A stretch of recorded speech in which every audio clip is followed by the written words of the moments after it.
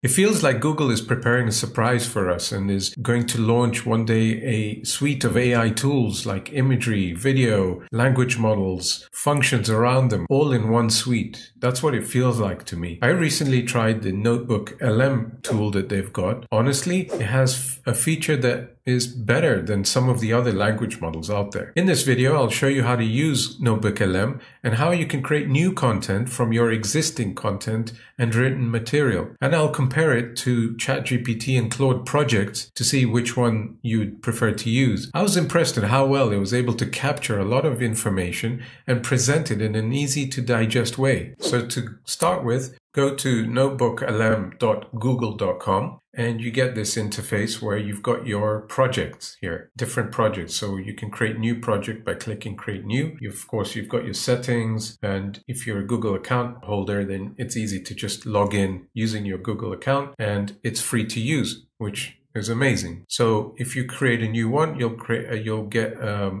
an interface like this one, but let me go into an existing conversation, so to speak, or project, workspace, whatever you want to call it. In the middle, your chat window. Start typing is where you would prompt. You can ask it questions. On the left is your sources of data, as it's written there. Sources, you can minimize it once you don't need it anymore. On the right is the ability to create what they called Studio and create an audio on the basis of your source material. By clicking add source here, you have the ability to collect documents from your Google Docs, from your Google Slides, so it can connect to your Google Drive basically. And if you're a Google account holder, it's easy to just link them up. You can also have it look at a website. You can have it look at YouTube videos and collect the transcripts from that, get the information from that, which is impressive. You can also upload text files and imagery and other kind of information, PDFs, for example. And in the middle here, you can start engaging in a conversation on the basis of the sources. You can also select and deselect which sources to include in your current conversation. So you can imagine having a whole list of source material here and switching in and out between them or all of them and be able to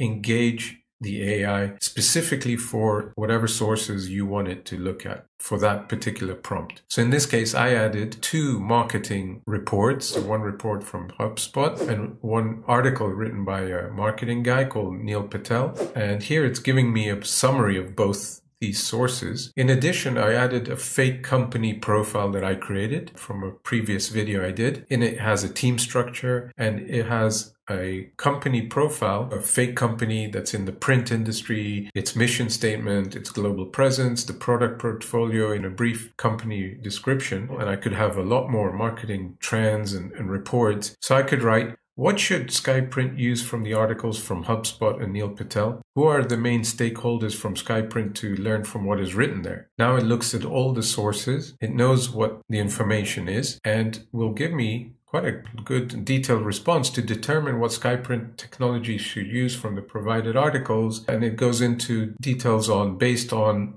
Neil Patel's article, AI and data-driven decisions. Skyprint should leverage AI to analyze data for smarter decision-making, such as optimal locations for expansion based on market data, even making me look at the sources within the article. It actually lists what he writes about it. In each point, it shows me why it's giving that response. So I'm able to get a lot of information very quickly. And if I've got a lot of source material that I'm looking at, I can engage that material very, very quickly. It gives me also questions that I could ask. It generated its own questions, but of course I would prefer to use my own brain for that. You can refresh the conversation, but you can also save it or copy and paste this information for later or somewhere offline. That basically here I can put sources of conversations, transcripts, articles, my own data, and cross-reference each other and engage all of that through this interface. Now, in addition, I can generate a podcast. So I can summarize all this source material here on the right through the studio. Here, there's already an audio. If I press... Hey everyone, welcome back for another deep dive. Today we're looking ahead to the future, marketing in 2025 to be exact, and we're really going to focus on how this impacts all of us as marketing professionals. And joining me to help unpack all of this is a true expert in navigating the ever-changing marketing world. Welcome.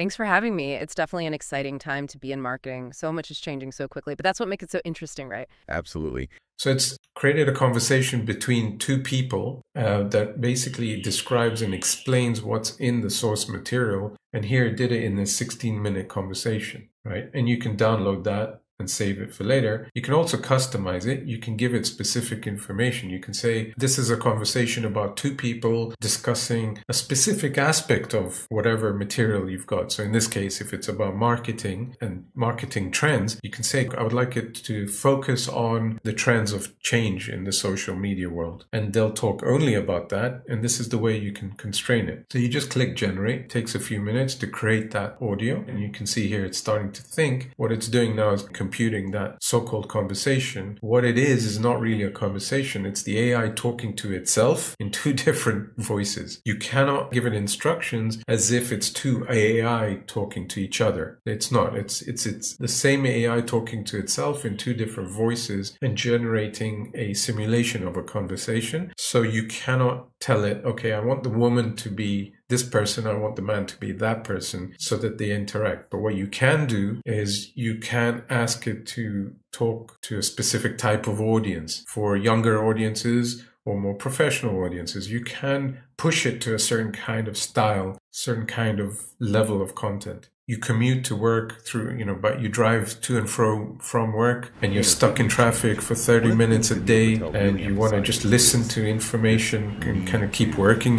inside the car. You can take articles, condense them down into this 15, 16, 20-minute conversation, download it onto your phone, and then play it in the car and kind of engage all these articles you wanted to read during the day but just didn't have time.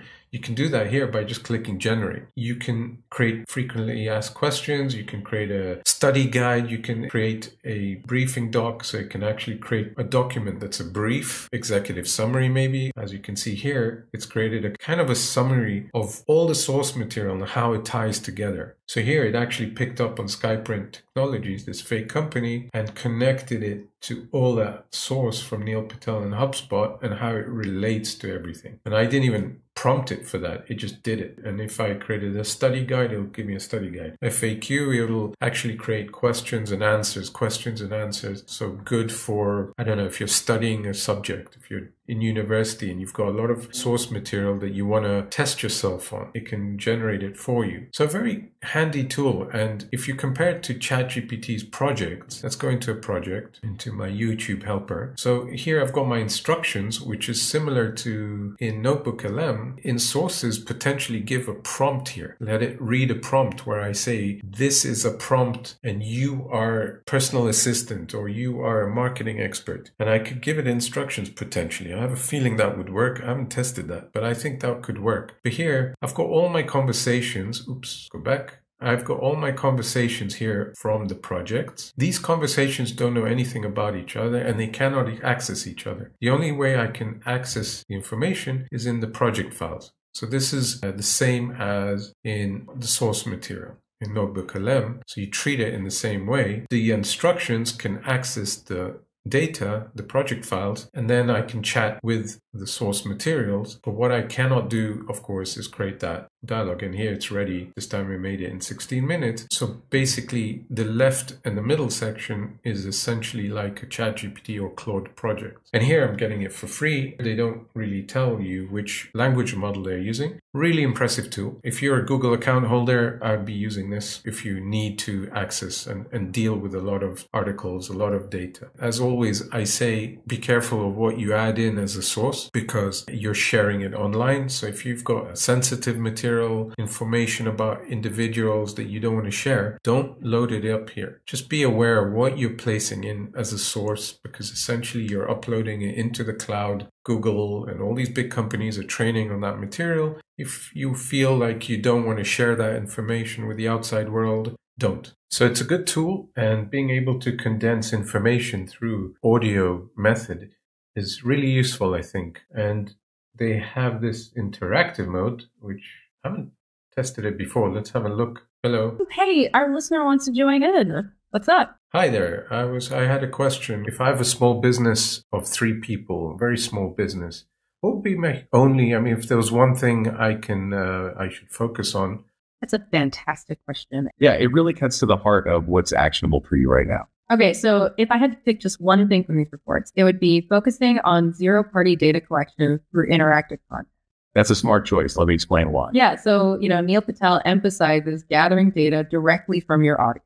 Think of it as using polls, quizzes, anything that gets your customers to volunteer information. It's all about creating simple, engaging ways to learn about what your customers want. And that really ties into what both reports are saying about personalization. But what exactly? Not win-win, because you get value interruptions and your customers feel heard and engaged.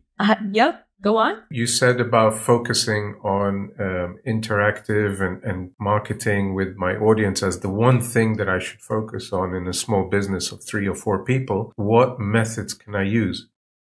So as you can see, it's got some issues in terms of stability. That's why it's in beta stage. You can see what they're building towards here. They're able to create this kind of summary, this kind of conversation with the AI around content, around written material, reports, articles, you name it. It's crazy what it's going to be like in a year or 2, you can imagine, and beyond. Real-time, direct interaction with these AI tools. Something to look forward to. So when I heard about NotebookLM and saw some demos of what it can do, I thought really nice. But since I was using ChatGPT a lot, I'm a paying ChatGPT user, it does really good work for me. I didn't really see if the benefit of moving into another platform for my work use. Seeing what Google's up to and how they're developing all these different tools, including the Google AI Studio, which I have a video about that. If you're a Google account holder and you don't want to pay to its competitors for new tools, then this is a really viable option to use the interface for Gemini, or you can use NotebookLM. You can go to Google AI Studio and use Gemini there as well. Google is cooking up an AI suite, a kind of a studio where you get access to all their AI tools. That's what it feels like they're up to. Right now, Gemini is free to use, or at least NotebookLM and Google AI Studio, which is impressive. And if you're a Google account holder, I would recommend using it as much as you can. So I hope this video helped you. If it did, click the like button. And for more AI tips and tricks, do support my channel by subscribing. If you want to see a Google tool that will change tutorials forever, click on this link here. And if you want to listen to 16-minute podcasts created from 2 hours of my YouTube content made by NotebookLM, then click on this link here.